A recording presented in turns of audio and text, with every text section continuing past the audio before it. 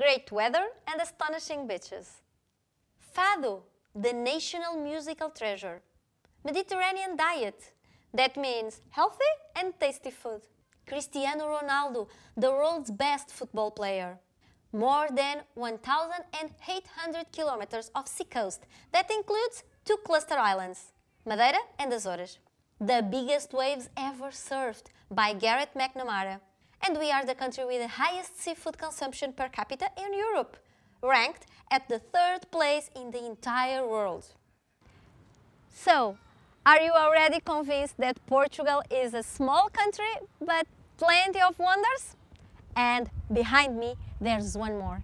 The Pavilhão of Knowledge Ciência Viva Science Center. This is the headquarters of Ciência Viva, Portuguese agency for science and technology culture, and is the largest of a network of 21 science centers all over Portugal. Let's look inside. There's always more to know. Knowing how to do things and letting everyone know it too. Everything at the Pavilhão of Knowledge has a story and is there for a reason. Knowledge never stops. It's in perpetual motion. Curious? Come inside and find out for yourself. Technology is everywhere, and here everyone learns new things while exploring with enthusiasm. At every turn, you can interact, think, and learn with your hands. The Pavilhão of Knowledge is for everyone. Science is unstoppable. It's always evolving, and with each experiment, you'll feel the pleasure of discovery. It's important and great fun to know the why and the how of things. You didn't know? Now you do.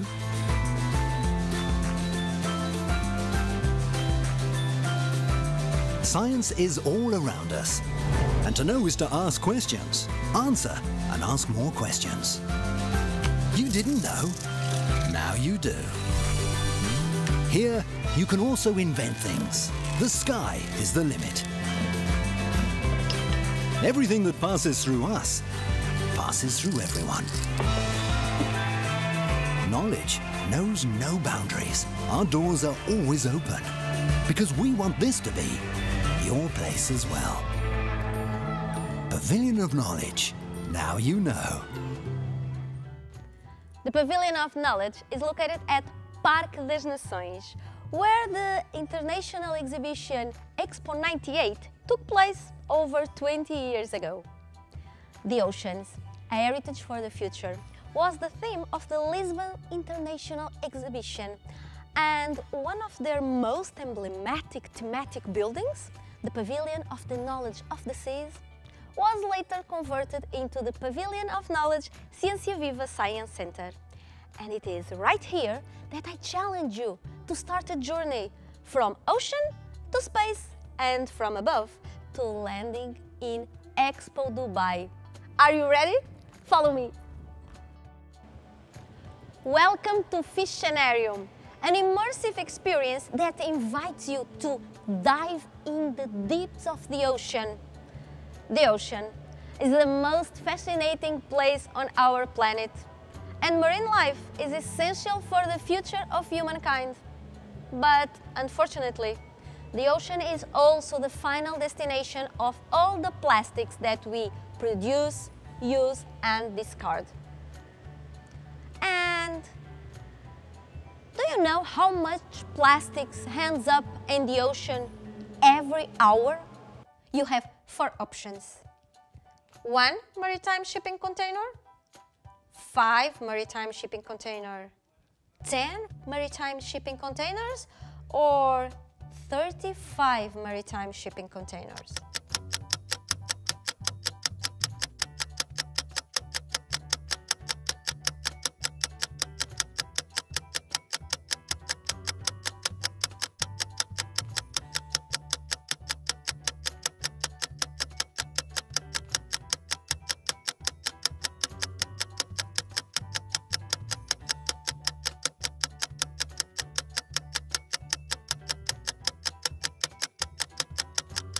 Unfortunately, the correct answer is answer D.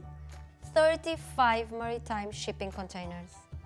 Between 4.8 and 12.7 billion kilograms of plastic reach the ocean each year, the equivalent to 35 containers dumped into the ocean every hour. For marine animals, plastics are often a deadly danger. They can either get trapped in plastic waste or mistake it for food. And speaking of food, can you guess in which foodstuffs plastics were already found? Bottled water, fish, seafood, or marine salt?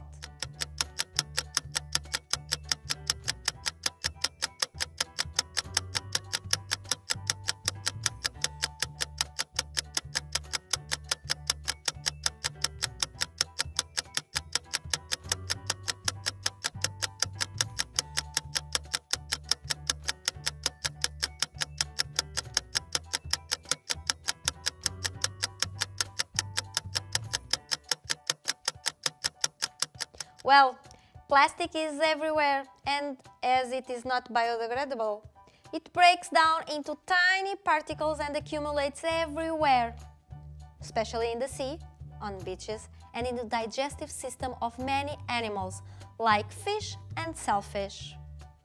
So the 4 answers are correct. When we eat these animals or drink bottled water, we may be ingesting small amounts of plastic. Every week, we ingest the equivalent in plastic of a credit card. After a month, we have already eaten the equivalent of a small Lego brick. And in our lifetimes, we may have ingested 20 kilograms of plastic. Incredible, isn't it? Well, and now I propose you a research activity with everyday objects. All you will need is a sample of sand collected in a beach, a river or a lagoon near you, seawater, a tray, a magnifier and a sieve, like this. So let's start. All you have to do is sift the sand to the tray.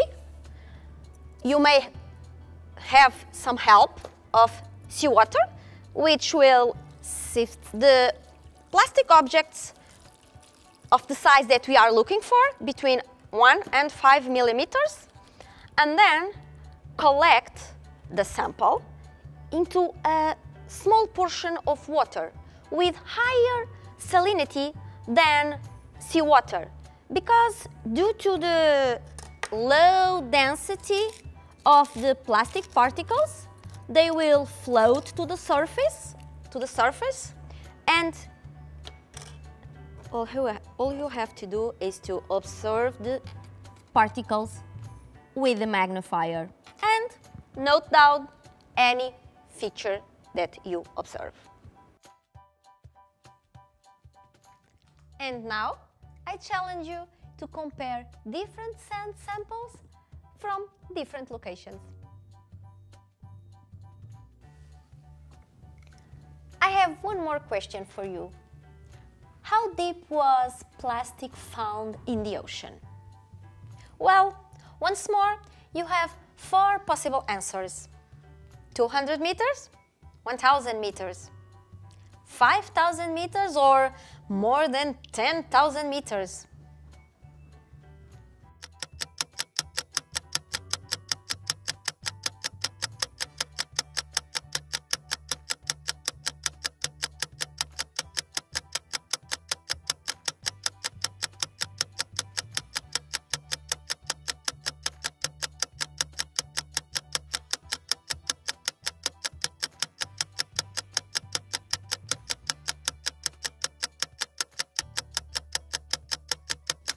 And the right answer is the last one. The Mariana Trench, the deepest point in the ocean, extends nearly 11,000 meters down in a remote part of the Pacific Ocean. But even one of the most remote places on Earth couldn't avoid plastic pollution. A plastic bag like those given away at grocery stores, is now the deepest known piece of plastic trash found at a depth of 10,975 meters inside the Mariana Trench. But where this plastic came from? Will we find the answer here at the Pavilion of Knowledge? Let's see. Explora, a true forest of natural wonders. A tornado! Wind is a very relevant element in this story.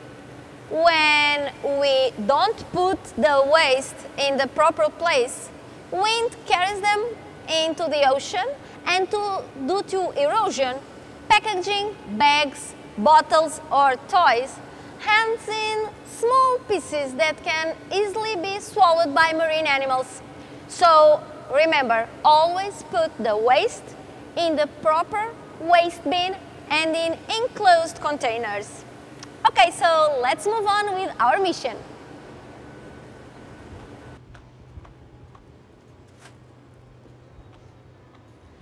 Tada!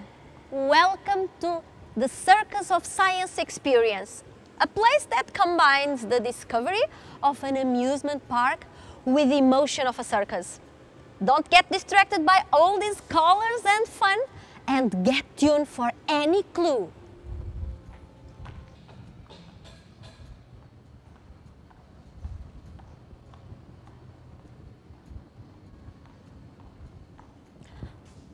Look, someone left a glass here.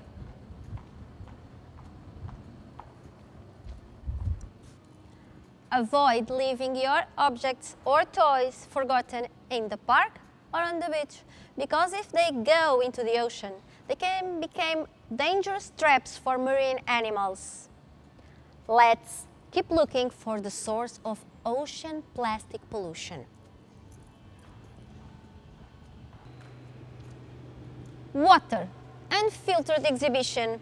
I have the feeling that here we will find more answers to the question, where does plastic pollution came from? Follow me.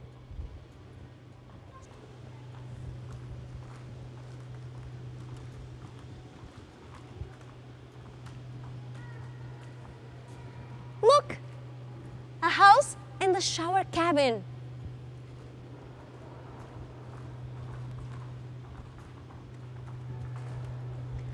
We found it. We found the main source of microplastic pollution.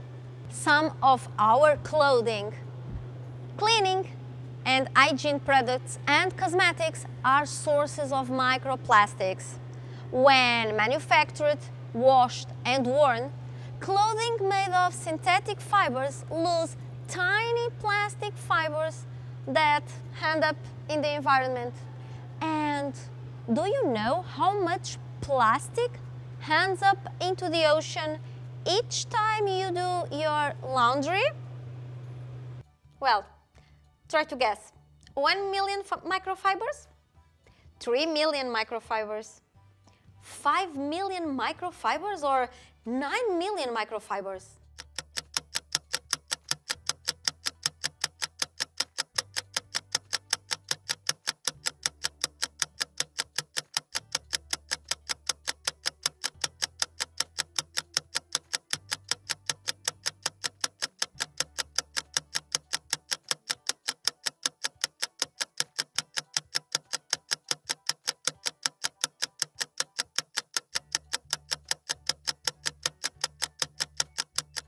Yep, exactly. The right answer is 9 million microfibers. Plastic particles washed off from products such as synthetic clothes contribute up to 35% of the primary plastic that is polluting our ocean. Every time we do our laundry, on average of 9 million microfibers are released into wastewater treatment plants that cannot filter them. Because of that, these fibers end up in the ocean. Also, just by wearing synthetic clothes, plastic fibers are constantly being released in the air. Be aware that these fibers and microbeads slip undetected through wastewater treatment plants and out to the ocean, where they are transported by sea currents and remain there without decomposing for centuries, and with negative impacts to the ecosystems. Be ecologically responsible by choosing natural fiber clothing and avoiding cosmetics and hygiene and cleaning products with microbeads in its composition. Apps like Beat the Microbead help you to choose a toothpaste or a face cream without microplastics in its composition.